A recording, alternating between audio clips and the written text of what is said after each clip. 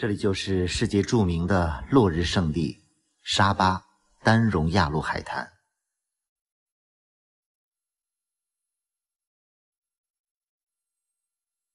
有人说，不看过丹绒亚路海滩的落日，就等于没来过沙巴。而沙巴最好的观赏落日的地方，就是亚庇的丹绒亚路海滩。游览完3个小岛，准备去看日落。这就是我住的酒店。亚庇的城市不大，用手机软件打车都很便宜。从码头到丹绒亚路海滩算是比较长的一段距离，打车10元出头。这个海滩白天很少有人，但晚上就涌来了大批的游客。骑马的。现在是下午5点钟，海滩旁有很多的摊位、小吃，这些当地的小吃、烧烤还有饮料都很便宜。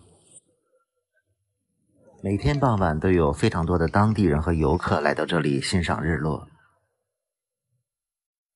这里的沙滩非常的开阔，沙子也非常细腻。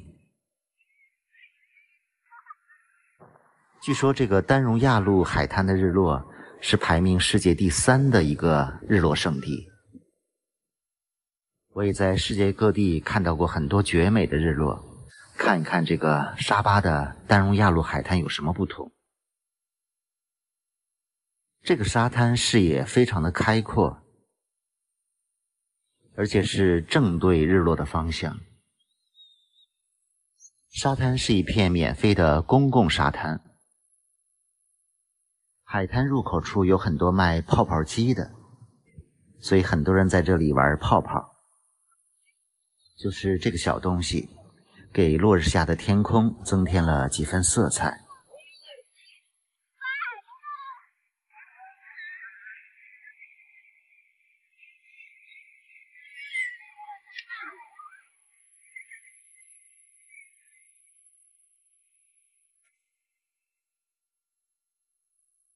虽然海滩不错，但是很少看到有人在这里游泳，基本都在这里享受海风，欣赏夕阳。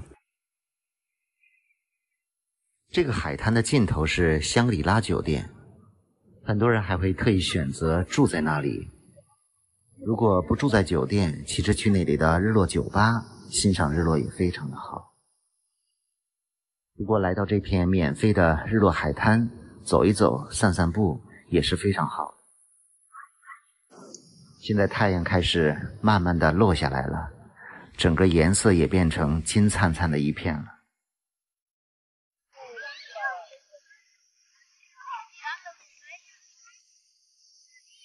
看看海滩上的人，感觉大部分都是当地人。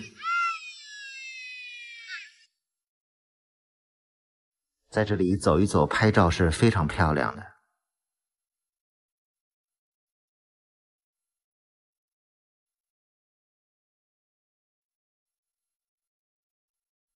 海面上还有一些快艇、香蕉船。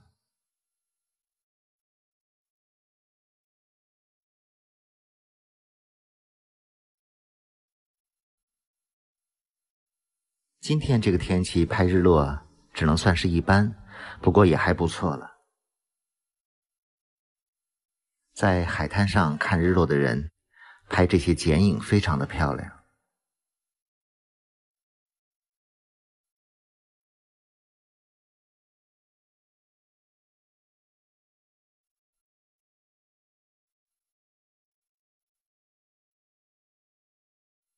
突然感觉太阳的轮廓清晰起来，好像从云雾中钻出来了。现在看到的是非常圆的落日。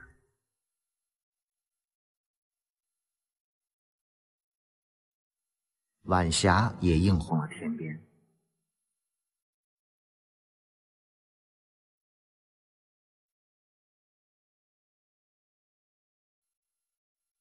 这个时候的日落和整个画面堪称完美。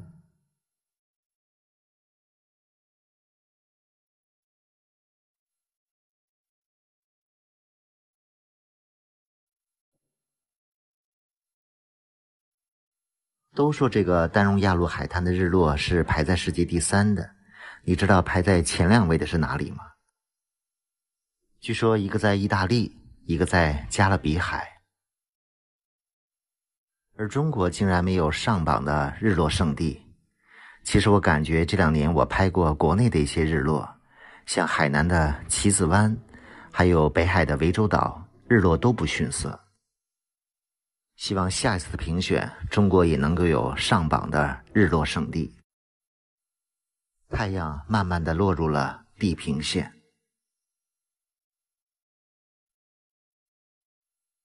一般太阳落山之后，天上还有很多的漂亮晚霞，可以多等几分钟。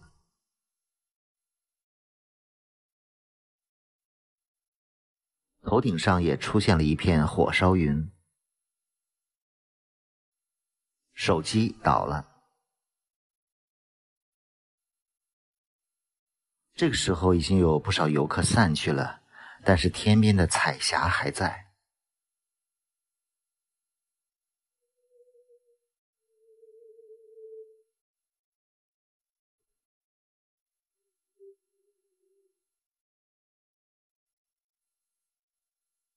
海面也披上了金色的外衣。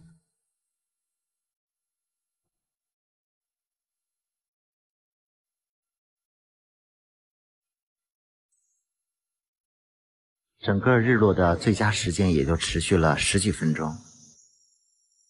其实拍这里的日落还有一些不错的角度，比如可以拍这些树林、椰树作为前景，也可以走到酒店里面拍一拍。看完日落打车回酒店，这里都是用手机软件打车的。打车的人非常多，而且道路拥堵，等了20分钟。